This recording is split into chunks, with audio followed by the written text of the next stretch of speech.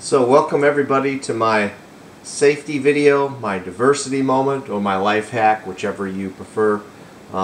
Let's see, it's a safety video because I'm teaching you how not to chop your finger like I did. I've had first-hand experience.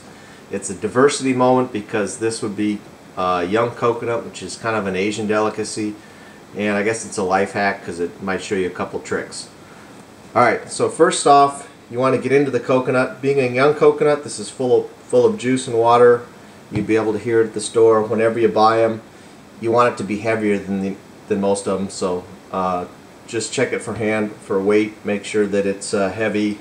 The heavier it is, the more juice that's in it. Being young coconuts, the meat that's inside is going to be a lot less than a traditional coconut that you might buy at Safeway or something. So to get into it, you don't want to chop into it if you can help it, because it's going to possibly get your fingers. What I like to do is roll it and just kind of push down.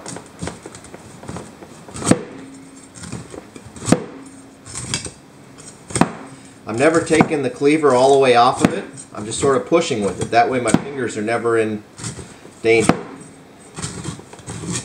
What you're doing is exposing the hard shell that's underneath. You guys have probably seen me do this at work before. I do this when I don't have any more apples. So here's the coconut. Some coconuts are more pointed than others.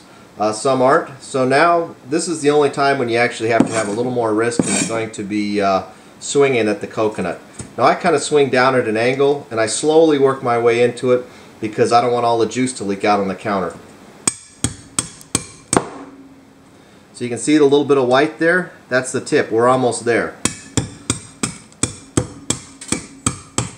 My wife's going to kill me. I'm making a mess.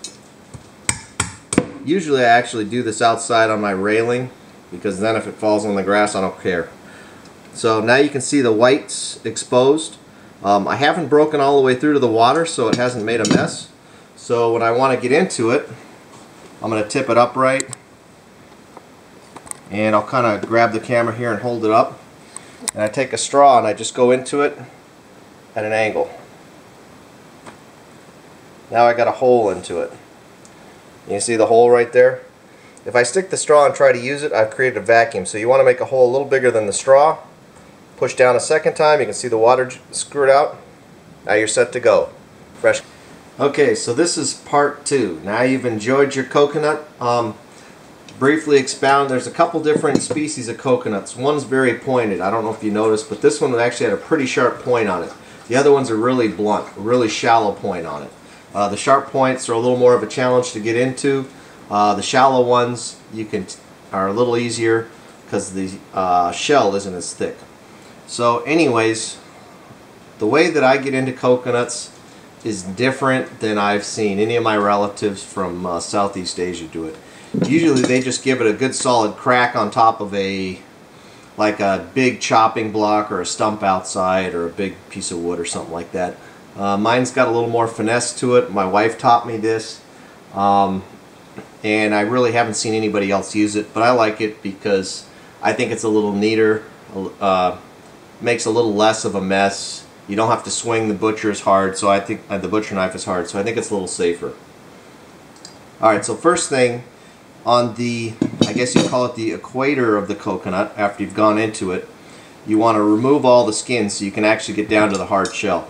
So when I do this, I never take the knife again off the edge of the coconut. So you can use a big butcher knife like this, or you can use some other kind of a carving knife or something else. The other thing you'll notice is, since this is one of these pointier coconuts, they're a lot smaller. And it's, I guess it's kind of luck of the draw of which one you get. So this has a lot more husk on the outside of it. And I'm just working my way around.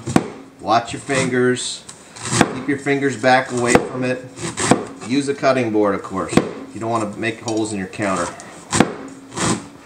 Once again, do I go outside with this part? Not usually, because it doesn't make as big of a mess. I'm not swinging at it.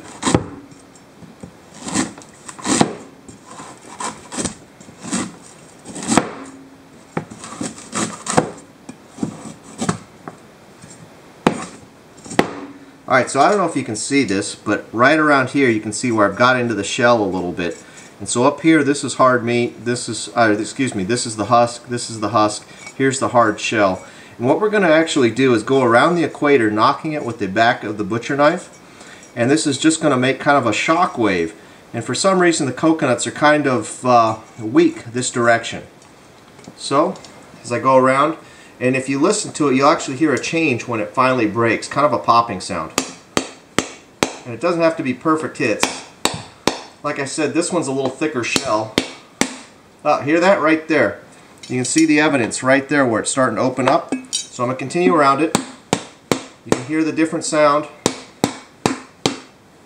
And there, it's finally open.